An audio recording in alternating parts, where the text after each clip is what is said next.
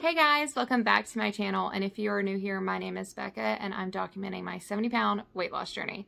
So if you have watched any of my recent videos on my fitness, I have been doing a lot of Growwithjo, and this week is no difference. But the reason why, now call me out if I sound crazy, because I might be just a tad bit, but I just feel like, okay, this is a scenario that I have in my brain. So like, let's say Growwithjo is at a gym, right? She's an instructor, but there's also this other instructor who is also very fit, just like Jo, but like Jo would be like somebody I look at and go like, oh, I think I could hang out with Jo. Like Jo has no clue who I am, but I feel like I could hang out with her. Like I feel like she'd be chill. I feel like she'd be supportive.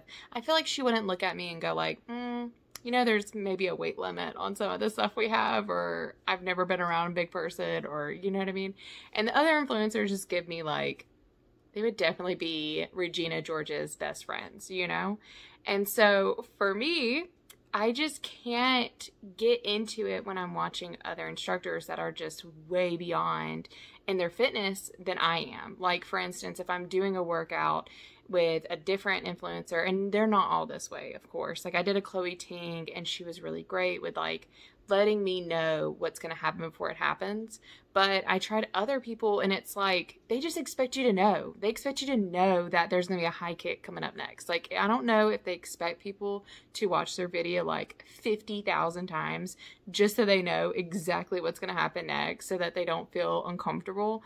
But every time that I've tried other videos, other than a few, I just feel so uncomfortable, and it just makes me feel like, you know, like, what am I doing? Like, I don't know what's happening, and like, how do they expect you to know that this is what you're supposed to do? Or I don't know, you get what I'm saying? Like, that just doesn't make sense to me. But then whenever I watch Growwithjo, like, she does a workout and then she does a rest. And while you're doing the rest, she's already showing you the next step. So there's always something kind of prompting you like, hey, this is what I'm doing next. So while you're doing this workout, this will be the next one. So it just feels more, I'm not saying put together, but it just feels more comfortable because it's like I can watch her workout and do it with her, and then also be looking at the next step going like, okay, I can do that. Like, I'm ready. Count it down. Like, let's get it done.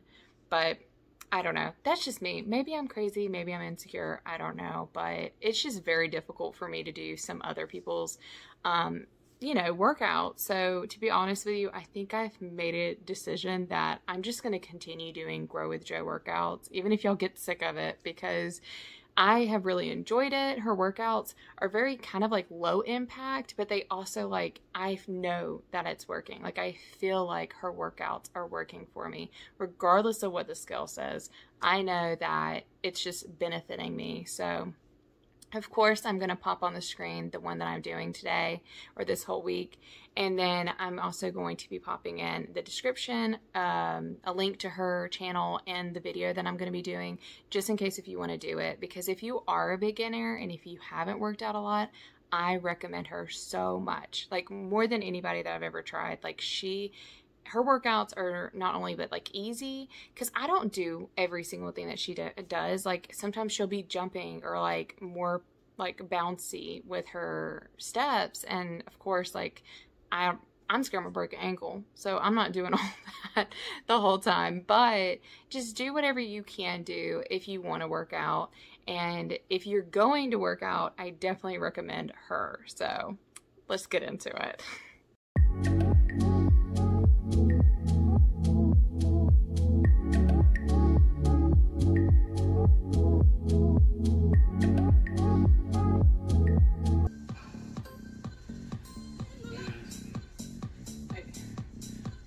Yeah, she looks like she's definitely doing a mommy face right now. Oh, he is our baby!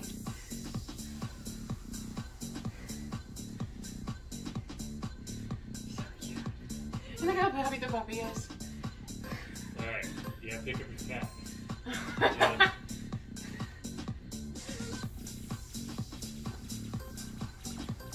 Cool down.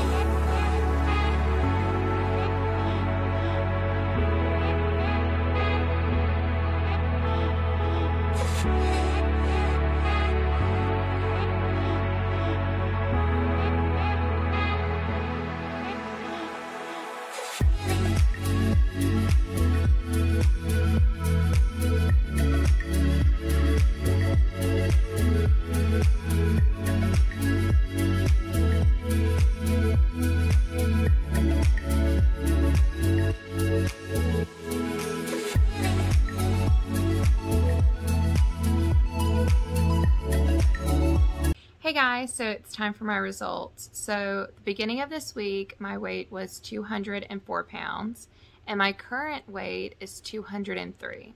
So that makes a full pound for the week. And honestly, I'm not surprised. I have been overeating this week and eating things that definitely I shouldn't have been eating, but it's just been, I don't know, like, I'm just gonna be real with you guys and be honest with y'all, because I feel like a lot of people struggle with depression, and I do. I unfortunately have been on a low this week. For me, my depression goes in waves.